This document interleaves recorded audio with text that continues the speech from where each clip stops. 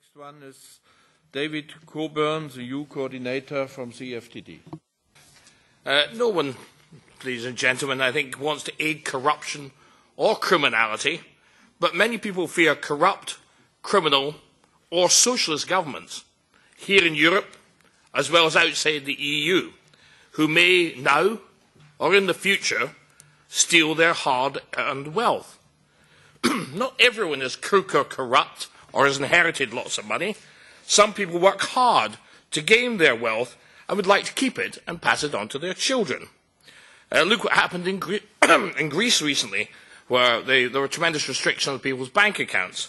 And that was to shore up a rotten euro and a corrupt system of government both in Greece and in the European Union.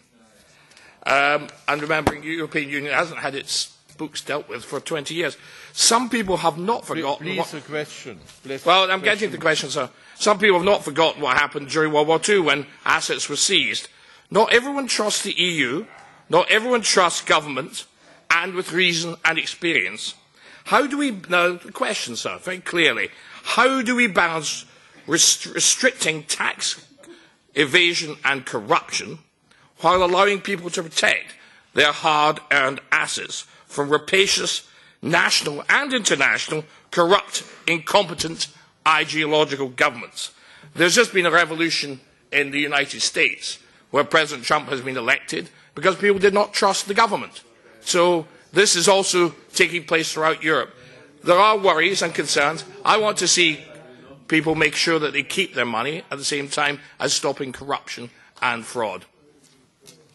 Okay, thank you very much. Über President Trump und Well, on Trump and Brexit, that's not actually the subject of discussion today. We're focusing on more detailed points and factual matters. Is Professor Palan. I'm happy to respond. Yeah. Well, I'm happy to respond to it. I think there are legitimate criticism of various governments and even of the EU and or other country. The question that, to my mind, is important here is whether some people, just because they are wealthy, are able to escape the problem of those governments, whereas the rest, 95% of the population, are not. Okay? So the problem with offshore is not about the governments. You know, that has to be dealt separately by, I think, the democratic process, when I hope it will be. The question is, are you advocating that those who are powerful and wealthy will be able somehow to avoid problems and leave it to the rest? And if you're not advocating that, then the question that you're asking is not relevant to today.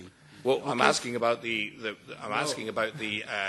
changing the law as well. Yeah. Okay. Short addition.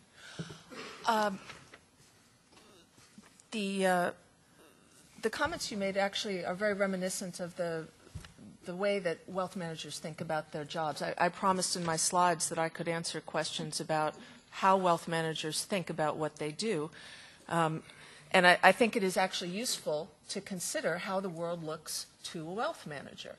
And one of the things that many wealth managers seem to believe is that they are protecting wealth creators from rapacious and illegitimate governments. This is actually what you will find if you go through the educational texts for the wealth management training program. I mentioned this in my book because I think it's important. If you as policymakers and lawmakers wish to interact with these intermediaries, you need to understand how they think. So they talk often of clients who are not just worried about the legitimacy of having their hard-earned money taxed, but they're worried about things like inflation. So I interviewed a fellow in Argentina who said, you know, I have to get my clients' money out of this country because we have 30% inflation a year, and the government literally seizes my clients' hard currency every chance they get. Plus, if my clients file honest tax returns showing the money they have in the country, anybody can walk down with the equivalent of about $100 US and bribe someone at the tax authority, get my name, address, the names of my dependent family members, and kidnap one of us or extort us. There's a safety issue here. So in their view, they are doing the right thing. It's not just that they think about it as how can we skirt the edges of the law, but they believe passionately that they are protecting people who are contributors to society and who are endangered. So think about how you would talk back to people like that. They don't really respond well to being laughed at or scorned. How do you engage with them? Thank you very much for the ENF.